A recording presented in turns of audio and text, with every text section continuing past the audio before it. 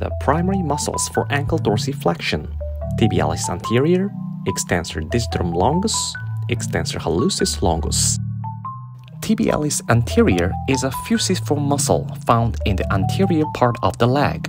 Lying superficially in the leg, this muscle is easily palpable lateral to the anterior border of tibia.